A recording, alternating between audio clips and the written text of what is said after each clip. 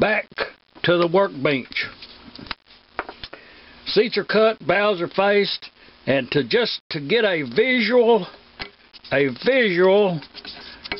think this right here will show up really well. Put a little layout die right yonder on the face of that valve. We're going to do both of them. Just a show and tell. Put your little layout die right there on that one, also on this one. This right here will tell us where the seat lays in the face of this valve. The exhaust valve goes down here. Put that down in there, and let's give it some turns. A couple, 3 or 4 turns. The intake valve goes up here. Let's give it some turns.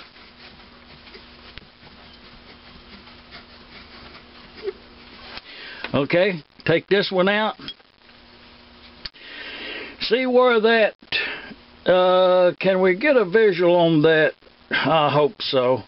The bright spot there is where this seat was at in the layout die, and it's from here downward. That's what you want right here. If it's too far up to this edge up here, then just lay it aside and build an oversized valve. We're going to clean that off. The intake valve, oh, it's even better. The shiny line going around through there is pretty close to center line of that valve face. It's pretty good. Let's clean that off, and we're going to put a little compound in there to seat these. These should be really clean, and if you have noticed, we have not used any oil. No oil whatsoever has been used in this operation yet. No. Okay, now we've cleaned them seats there with a little thinner. Very clean. To seat these valves, and it's not something that I recommend, but just some people just does it because. And the valve grinding compound, I was just reading on this can here. That's a Clover, Loctite Clover. That's the new the Loctite brand, Clover brand, but that's a fine, and the grit's 280. That's not all that fine. And this one, it's the Clover brand, but it's on Fail Pro. So, and if you look at that, and it don't give you no grind on it, it just says fine. And if you look at that, it's really fine, really fine. I'd say that's 1,000 or something.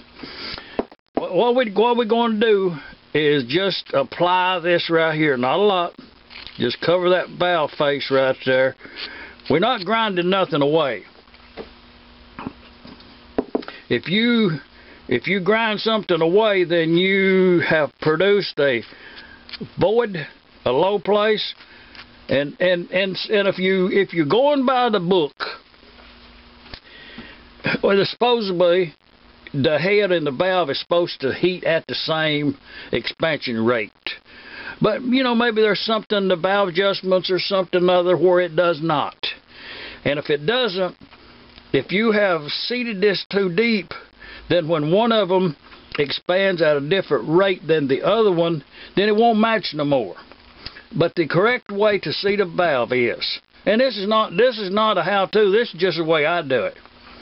It's in the book. Spring, light duty spring. And on these valves here, I did drill 2 pivot holes in the top. And this thing right here, oh, we'll get a long distance shot on that. But y'all see, that's a real old valve grinder. And when you turn this thing, y'all see that go back and forth. It never makes a full revolutions. And this particular one, it always moves somewhere else. You know, it don't go back and forth in the same time. I don't know how they did that, but it's just a wonder. You position this on the valve face with them two things right there down in that hole right there, and then you give it a. See, when you go like that, okay, you only make a couple of revolutions, and then you let go of it, and that spring will push it up. So you put them in that hole, a couple things, and then the spring will push up, and it will always be in a different position. Okay, that's enough. Let's just look at it. Let's just take it out there and look at it. And a little thinner on the face right there. Oh, these will be cleaned meticulously later. But can y'all see that? Oh, I wish you could. Y'all see that gray area around that valve? It's just enough to take the shine away and have a good continuous contact all the way around. That's all it's required. If you do any more than that right there, then you have done a bad seeding job. I'm not saying that. It's in the book. We're finished with that. I will wash all of these up. Wash them all. Let's do that other one right there while we're over here. You know, no need to just do a half a job. Put your little compound on there, very little. Super fine compound. If you have to do any more than this right here, and if you remember now, this valve has not made a full revolution in that seat as of yet. It's something to do, well, it's in the book. Just all I'm going to say is look it up. Don't forget the spring, the bump spring. Put that in there. Put that in there. And affix this, y'all see that? And affix that thing into the valve and give it a couple more time, and it's off. Okay, now you see what I did there? I was fidgeting it around a little bit there behind the camera there, but here on side I would have had that done. Let's get that up out of there, clean it off, and see what we got.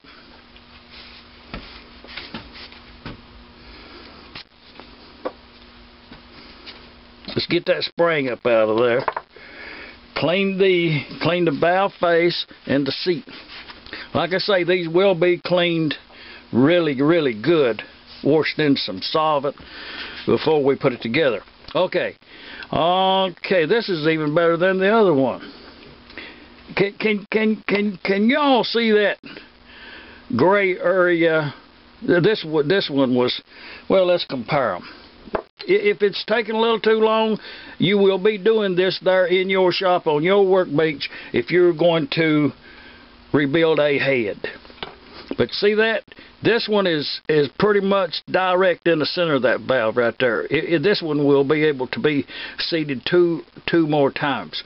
This one is the valve is a little bit small, but it will easily be able to be seated a couple more times. So, oh yeah, that was good. It was okay. Exhaust, and I will when I do put these, when I wash these up, put them together, I will put some oil on the stem right here, just some light oil. Put a little bit of the valve grinding compound onto the seat area right there. Don't take a lot. I put the spring on yonder. This is the exhaust valve. Put it right down in that hole there.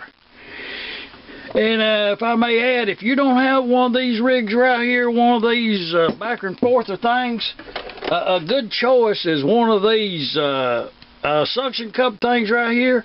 And the way you use that is you go backwards and forwards like this right here, and it never makes a full turn. Several different models of that. You know, they're really cheap, but the secret, the beauty of it is you can oscillate, you know, make it go whatever that's called right there. You don't make a full circle. Don't go all that way. And then if that's stuck to your valve, you can lift it up off the seat occasionally. This is another version, if I may show it to you. The little thing, this would have been one that had the 2 holes in it like I built these. Would have been right there, and you put that down on there, and then you just go back. You don't never make a full turn. Several different versions of that. The one that we're working with here today is this type. Put that right down in there like that right there, and just make y'all see that going around like that, and when it'll come up off the seat, and then you go back and forth, and that's enough. Oh, that's going to be ample enough right there. Let's get that up out of there, spring and all, and look at it. Oh yeah. I had the black layout dye on this one right there, but that's really nice. Uniform all the way around. This right here is what you're trying to achieve.